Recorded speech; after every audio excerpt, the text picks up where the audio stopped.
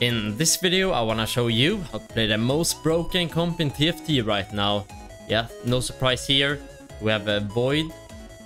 It's literally at 4.09 win rate. You see it's the highest one if you look in Diamond. Even if we go to Masters right here, it's still at the top. And it's kinda crazy because this comp, yeah, it's really easy to play. Basically, the only thing you need to play this comp is you need one Void spat. Because there's 7 Void units, you need that last one to hit the Baron and Nashor. And that's what makes this comp pop off like crazy. So there's not really that hard to itemize it either. You just build Kai'Sa. I like these items, she autos a lot, so static is nice.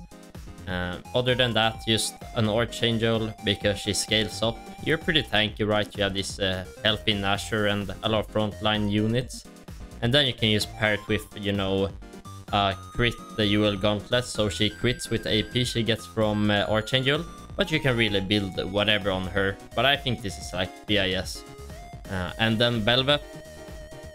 You basically slam any AD item. Same story goes here, but I think these are like the BIS. You really want the Bloodthirster for the healing. And every like kill she gets more HP. She increases her maximum health by 50% by each kill in her ulti or something like that. So you know what, the Bloodthirster, it gives you a shield based on your health. So you know, if she gets more HP, she gets a very big shield, right?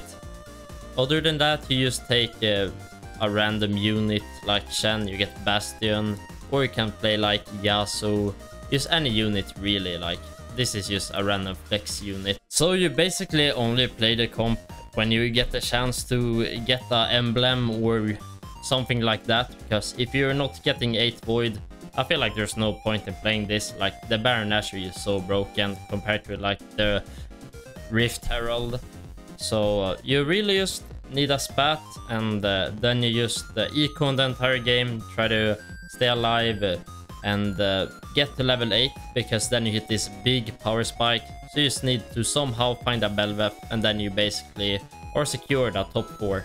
So without further ado, let's get straight into the video. So every time I've gotten the chance to play this comp, I've basically just forced it, because yeah, it's pretty broken. The stats don't lie, as they never do.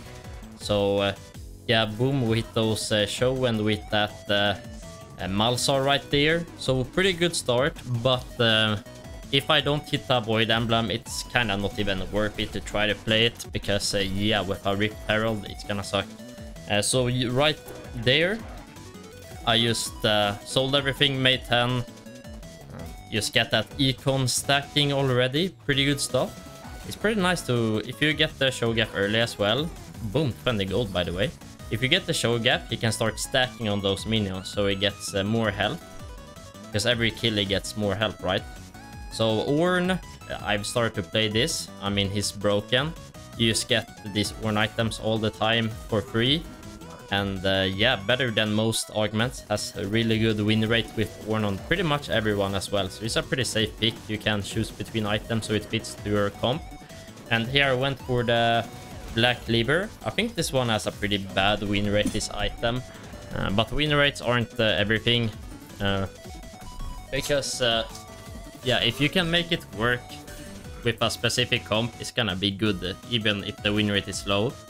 And I feel like if I just play Kai'Sa, which I'm going to if I'm playing this Void comp right, then you know, Black Cleaver is gonna proc on everyone when she ultis. So that's basically the plan here. I just played on a random unit like Malzahar for now, and once I hit my Kai'Sa, the entire enemy team is gonna be shredded, and they're gonna lose all the armor and the MR, and yeah, that's pretty nice stuff. So I'm just playing this random 2-star, what's he called, Samira right now, because yeah, 2 stars are pretty broken in the early game. Even if she gets no trait, she still does like the most damage. So if you get 2 stars in the early game, just play them in most cases. Gonna be pretty broken, right? So here I'm just taking this belt right here. Why not? wasn't really that much else to take. So you might wonder right now, why am I going for Void if I said you shouldn't play this comp without an emblem? It's because it was the start of this game where at 3-5, I believe, you get a free emblem. It's like the starting portal. So I have a guaranteed Void emblem, even without having a spat or augment. So yeah, that's why I can force this Void comp. It's probably gonna be contested though, because yeah, I don't think I'm the only one that's thinking about it. But I mean, a man can hope that I'm uncontested, but probably not, right? Since this comp is pretty busted. So onto these minions right here. Didn't really get anything that spectacular. So we got a Shiv there. It's usually a very good item on Kai'Sa, right? But I already have this MR and Shred with my Black Cleaver, so no point in going a Shiv. So I'm just going for what's it called, the Spear of Sojin, because the Spear of Sojin is gonna make me cast earlier and more, which is gonna proc the Black Cleaver, so I get even more value out of it. So it's basically like a Shiv on steroids, right? Yeah, I guess it's just one item here again. Nah, never mind. I took Infusion, just remembered. So we have Sojin and we have Spear of Sojin and we have Infusion. So we have so much mana right now that's just gonna make my Kai'Sa ulti a lot, which means their enemy team is gonna be shredded and sundered for the entire fight, basically. So you know, you need to find those things that work well together, and yeah, these work together really well. And I think Baron is based on mana as well, so he's gonna cast more. I'm not sure though, but if that's the case, then yeah, we're gonna get more casts on the Baron as well, and his ult is just broken, so Infusion with Baron seems pretty nuts, to be honest. Onto the carousel right here. I'm down for, to be honest, a Sunfire. I want to get that anti-heal, and yeah, I just like going for Sunfire. Like when you're unsure of what to build, I always just go for a random Sunfire, because it's always gonna be nice to have that anti-heal and have that burn. I mean, you can't really go wrong on that, and you can slam it on like whichever unit, because I didn't really know what to build right here. I don't really want to build so much tank items on some random shitters, like a 1-cost Shoga or a 2-cost Kassadin, because they're weak already. So rather just build a Sunfire so we get that value coming. Ooh, that's some nice wreck size though. Don't mind if I do. So I'm just rolling a bit here, because why not? So onto this fight, we just burn that redemption, so pretty nice stuff going on. So yeah, this is gonna be a really easy fight. Yeah, he's just dead right here. So now my game plan is actually really simple.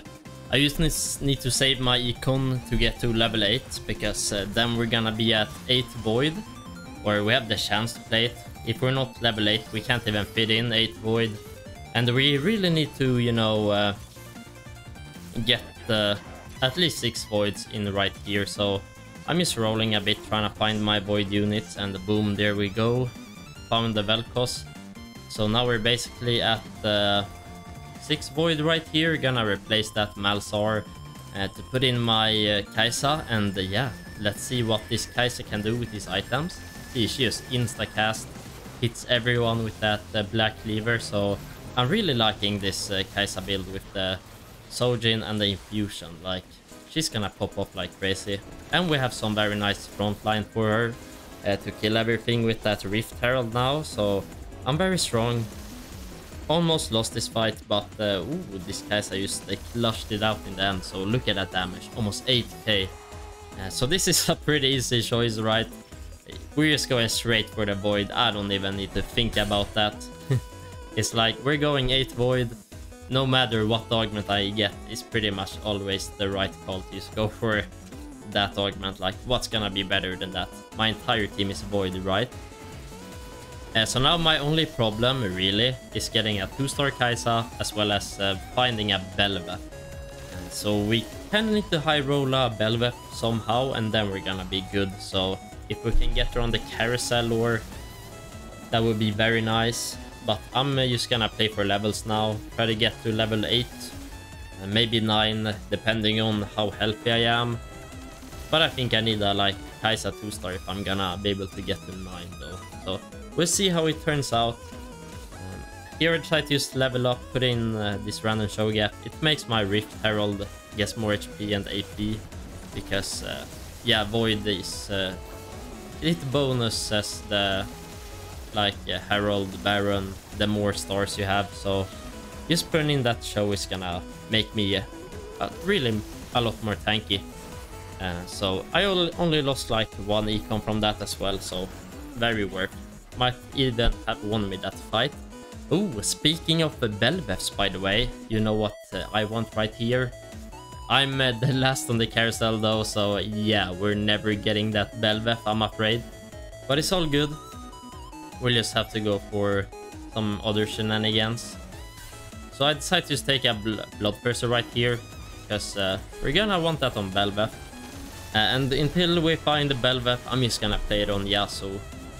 Yasuo gives us, you know, some more attack speed for Kai'Sa, so he's okay to play until I find Belveth. Like a nice item holder. He CCs and does some damage, so it's not bad, right? Boom, onto this round. Actually found a Kai'Sa and a Yasuo. So I could roll here for like 2-star Kai'Sa and all that, but it's really just one unit I'm looking for, so I'd rather just greed out, try to go to level 9. It's gonna be a mini round here, so we can scale up our money as well, because we really want that Baron, because I'm actually stronger than this guy if you look past that he has the Baron. So we're gonna need that 8 Void, so we're gonna need Belveth. So yeah, I might get Kai'Sa too, but the Baron is gonna be more valuable. I'm so healthy that I can greed here, honestly. Got some pretty awkward items here, not gonna lie.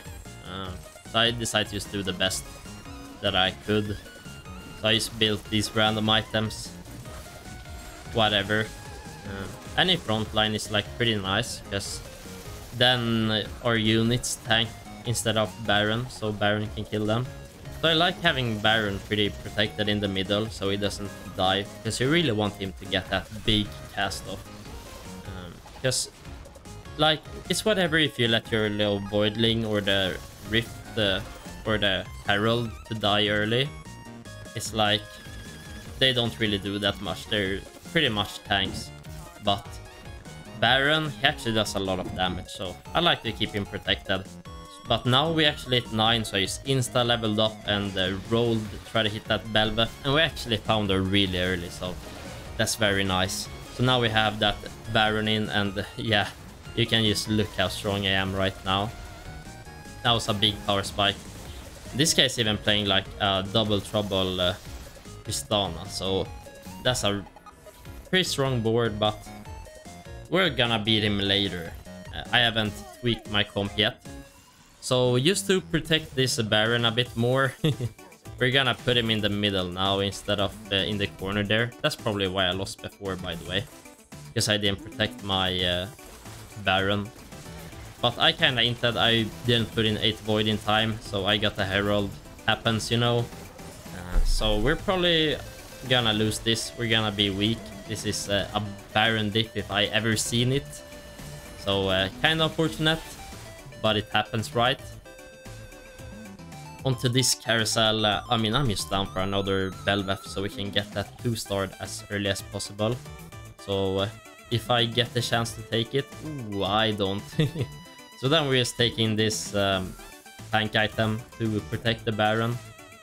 So I'm just rolling for repair here, because I already have burn with Mechano, or not. I don't need Mechano Swarm, is what I'm trying to say, because I have Sunfire, and I don't really care about Shrink because I have a Black Cleaver. So the only turret that's gonna be valuable for me is the repair one.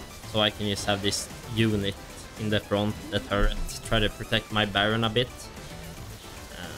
So that's what we're going for. But right now I'm just gonna find a 2-star Kai'Sa and a 2-star Bel'Veth before I try to go for turret upgrades.